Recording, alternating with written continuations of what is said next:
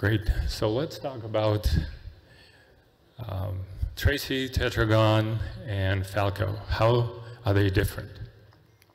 Which one is better? Bad news? Neither. It depends on your use cases. Let's see what's unique about each tool. Falco is an intrusion detection system. It has an advanced and configurable detection rule engine, and it has lots of predefined rules, which is exactly what you would expect from an IDS. Tracee collects tons of different events, tons, more than anybody else. And Tracee's unique capability is in its data collection for forensics. If you want to collect memory, network files, eBPF code, it does that for you. Tetragon is a low-level programmable toolkit. So you get to decide what you want to get from the kernel. It's super powerful. It also has kernel-level actions that you don't get with the other tools.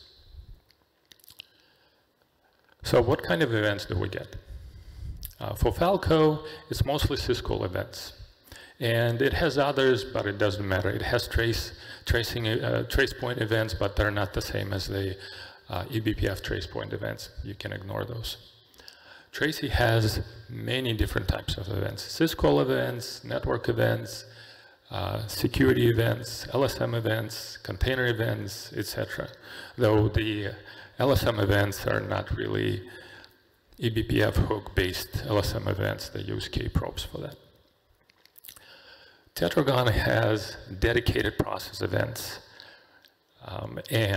enabled by default, and it also has a bunch of other events for the tracing policy program, tracepoint, kprobe, and uprobe events. These are the kind of event types you can program. You define the YAML policy and you select the hooks that you want to install. All three tools rely on BTF, and I'm pretty sure everybody knows what that is and what it has to do with portable eBPF programs. And there's a way to make it work with 4.x kernels, but usually if you start with kernels 5.4, which you get with Ubuntu 20.04, you'll be good with Tracee and Tetragon. And for Falco, with its modern eBPF driver, it has two. It has the legacy eBPF probe, and it has a modern probe. And the modern probe needs kernel 5.8 because it uses ring buffers, which are awesome, but it's stuck with that version of the kernel. So how do these tools use eBPF? Falco has a modern eBPF probe, like I mentioned, and it also has a legacy probe. And the modern probe uses new BTF-enabled tracing eBPF programs instead of traditional raw trace points. And the great thing about those is that you get direct memory access to the data structures. You don't need to use BPF helpers. So you get faster code and more clean code, more maintainable code.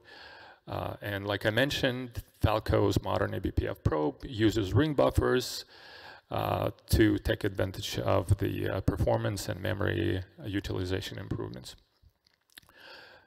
Tracee has more eBPF hooks than the other two tools. Predefined hooks, and it also has the most straightforward eBPF code base. Tracee uses per event buffers for backward compatibility. Tetragon has dedicated eBPF hooks for the process events, and then a whole bunch of generic hooks for tracepoint, kprobe, and uprobes, because it uses these generic tracepoint, kprobe, and uprobe eBPF programs that are configured at runtime based on the policy. Now, in terms of the libraries, Falco uses libbpf, which is the standard BPF library in the kernel, and it has its own libscap library for system capture.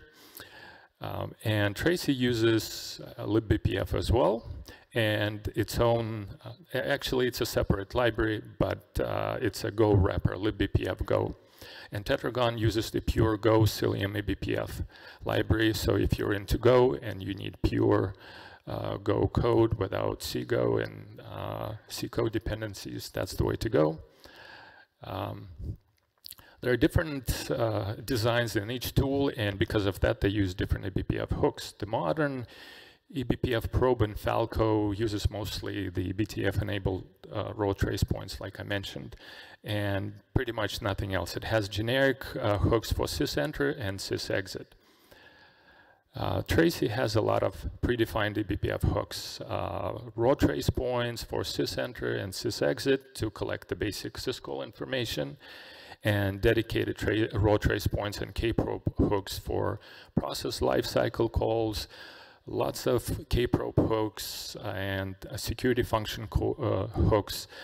Instead of using LSM eBPF hooks, it uses kprobes, so it's kind of cheating, but it provides a lot of hooks there. And Tetragon mostly uses programmable trace point and kprobe hooks to get its job done with the programmable YAML tracing policies. And that's pretty much it.